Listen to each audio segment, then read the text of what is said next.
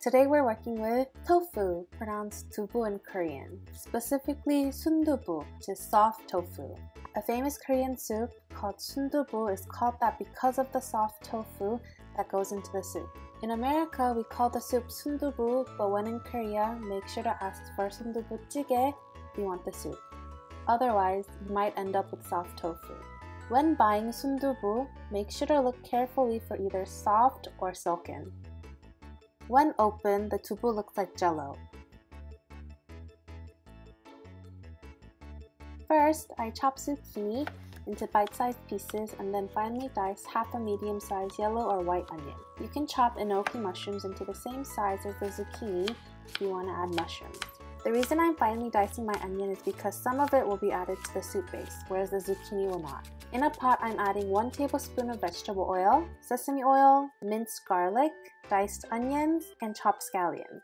My garlic and scallions were frozen. How to store and freeze them will be in another video. If you're using them raw, make sure to mince and chop them before you begin making the soup base.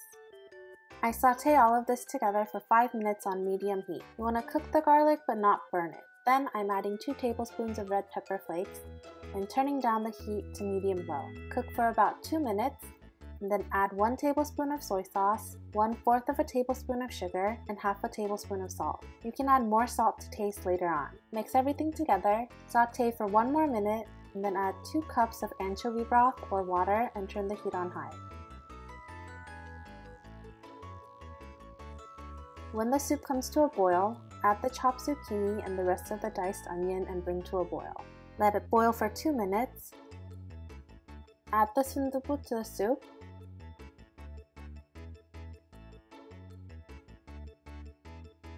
And bring to a boil. Once it comes to a boil, let it simmer for 5 minutes. I add an egg, but make sure not to mix it because I want my egg yolk runny. Ladle it into a bowl, add it to my 밥상,